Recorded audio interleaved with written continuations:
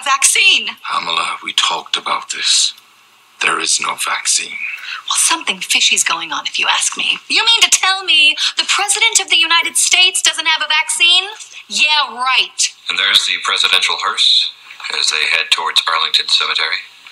Michael Richard Pence, 46th President of the United States, dead at the age of 61. President Paul Davis Ryan Jr. President Rex Wayne Tillerson. President Stephen Turner Mnuchin. President Jeffrey Beauregard Sessions. President Betsy DeVos, dead at the age of 61.